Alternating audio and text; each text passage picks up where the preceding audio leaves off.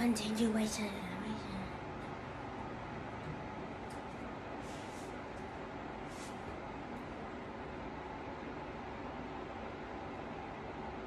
Third ball. And I'm gonna be right here, and this ball is gonna be right here. Now, I'm gonna give you two examples, because kinda have to. So, I'm gonna be the force that kicks it more, because my leg weighs more. And my fist at this ball is going to be the lesser force. Demonstration.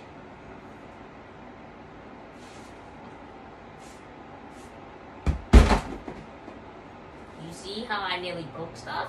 That's because I kicked it really well.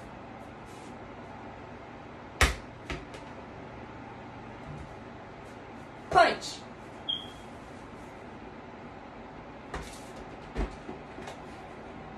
That is the second block. Woo!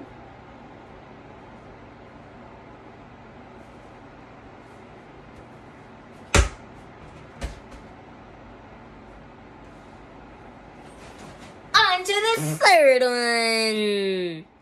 Action and reaction. Now it's time to refer to some notes on this. Alright. Time to refer to some notes, baby. Woo!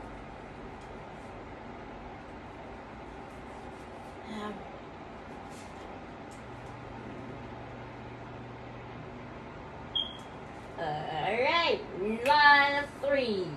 For every action, there's an equal and opposite reaction. Now that should sound familiar.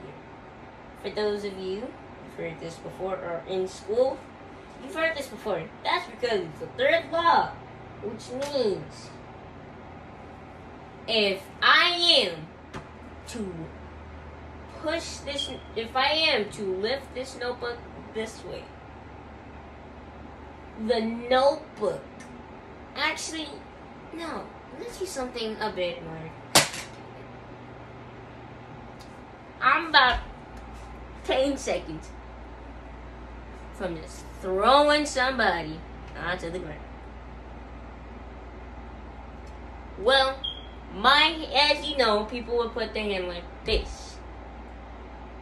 Right now, I'm putting force on the wall.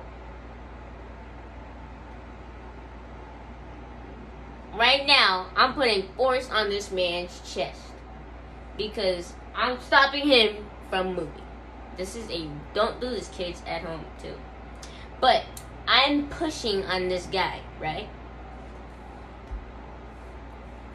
I'm putting a certain amount of force on this guy's chest. And this guy's chest is putting little to no force to not break and move backwards. But even then, it'd still be force. Because I can't jump. Like, say for another instance, I can't jump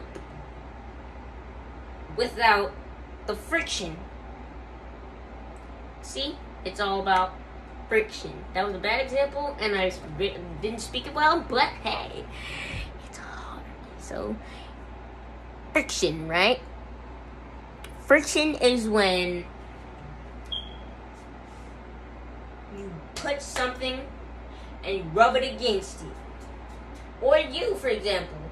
Let's say I move my foot across the floor, walking towards you as such. That was friction. So what does that have to do with the law, you may say? What does that have to do with the law, Christian? Well, I'll tell you. The amount of force I was just putting on the ground to move myself forward is most likely half, but that doesn't matter because the amount of force I'm putting on the ground to move forward, that force is basically repelling me. Just, not get off me repelling. Or not may the force not be with you. repel. You know? So that's basically all that I have to tell you. So, let's get an overview. The first law. This Chromebook did not want to open up, but I did anyway, because of the law of inertia. So let's state the 3 laws, shall we? Law 1. An object at rest tends to stay at rest, and an object in motion will stay at motion until, and also at the same speed and the same direction until acted on by an unbalanced force. The second law. Acceleration happens only when a force, or if acceleration for an object only happens when a force is acting on it, and based off that mass, that weight, and it's based off of that. So acceleration, basically, to dumb it down, because that's a little tricky one, acceleration only you can only accelerate. No, actually. So let's dumb it down for you guys.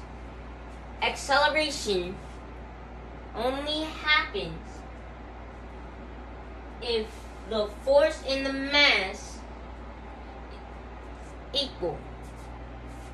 Or basically like the formula of force equals mass times acceleration. Which is the formula, by the way. I forgot to mention that, but don't tell me about it. So, the last one being,